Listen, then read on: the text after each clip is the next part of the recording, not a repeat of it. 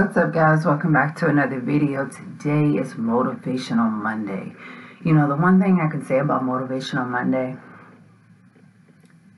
is that I'm always motivated. Like, I'm motivated to tell other people quotes about what and how Mondays can go, or about anything.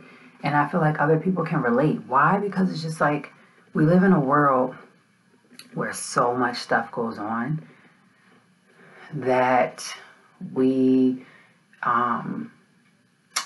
that we just have to learn to go through these things. So today's quote for Motivation Monday: it's not an easy journey to get to a place where you forgive people, but it is such a powerful place because it frees you. Tyler Perry couldn't have created or said anything better. Why do I say that? I get that a lot. I'm not one to forgive someone. As I have grown up all of my life, I have been one to hold a grudge. And I know that that's not like a godly thing to do or a Christianly thing to do. But I feel that the things that I've endured growing up until now, I hold that grudge because of the things that I've been through. Not because I want to, and not because I have to. It's because of just what I've been through. And it's just that. You know, when we speak of forgiveness, it is hard for me. It is not an easy journey. The man who was supposed to be there as a father, as a dad, and the man that was, supposed to welcome a baby girl into this world, and, his first daughter, only child at the time. Instead of being there, I think he gave in the towel and decided not to, because another man who shouldn't have had to but wanted to decided to step in and take care of me with my mom. To this day, 27 years later, there's still no relationship. There's still no communication. I grew up all of my life with this man telling me lies. Oh, we're going to go to King's Dominion. We're going to go to Busch Gardens. And then it was basically, using me just to, I don't know how to say it.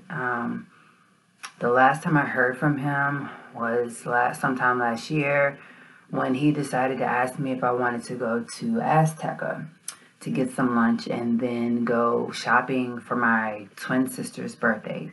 Guys, I haven't said this yet, but I don't know my twin sisters. They are the age of my daughter, and she is almost 6 years old, so I still haven't met them. My baby brother is the age of my son, and I still haven't met him but one time. So I know nothing about these people.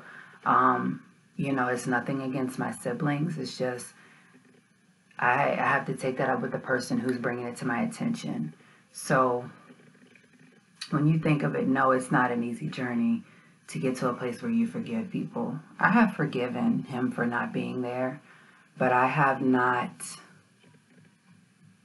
forgotten the stuff that he has put me through, as far as the lies, as far as, not introducing me to all of his family, not being consistent, which brings me to another thing. Guys, consistency is key. If you cannot be consistent, I don't feel like you don't need to do it at all. The communication is consistent. The communication has to be consistent. The respect level has to be consistent, right? So in these 27 years, We rarely tell each other happy birthday. I don't tell him happy Father's Day because he's not my father. He's not my dad. He's not the one that raised me up and brought me into a family that gives nothing but love and appreciation to have me around, and vice versa, for me to love them too. Okay. So, I call him by his name. That is his name. And all these years, when it comes to my kids have met him one time. He decided not to come to the hospital either time after the kid's birth or attempt to give a gift or anything of that nature.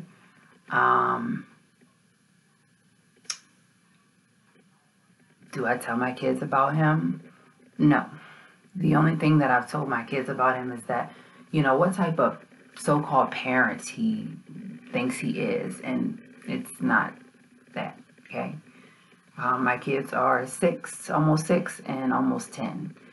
They deserve to know that this person is not what they think.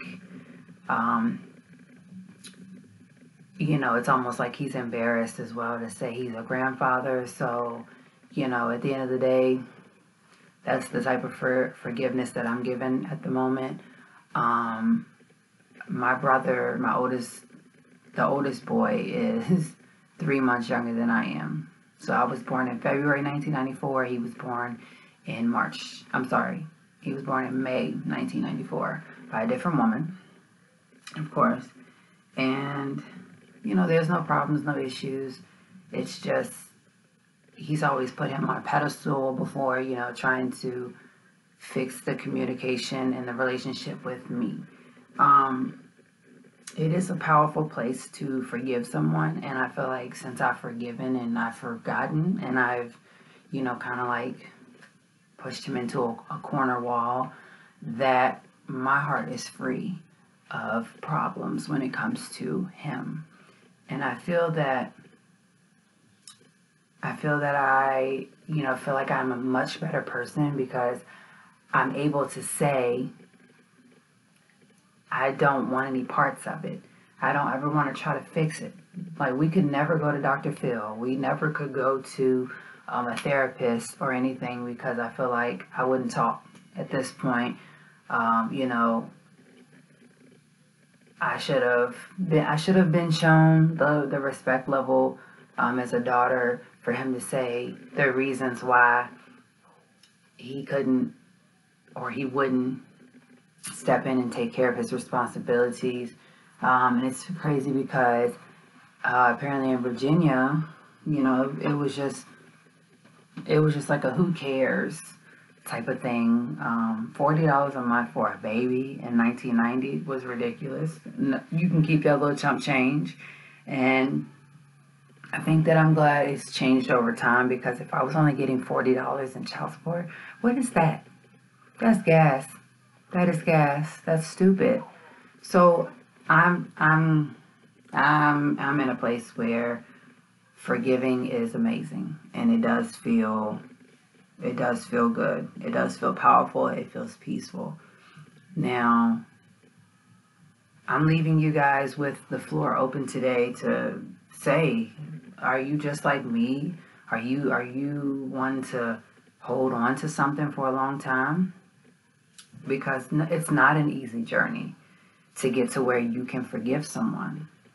And, we sit back and we realize it is such a powerful place. And it does free you because you don't have to worry about it anymore. So today's Motivational Monday, I felt it. And I felt like I had to share with you guys. So, I hope that anyone else out there that's feeling the same way I do or going through anything, that can relate to, it not being an easy journey of forgiving people. But once you do, it feels so powerful. It feels like a brand new door is opened for you.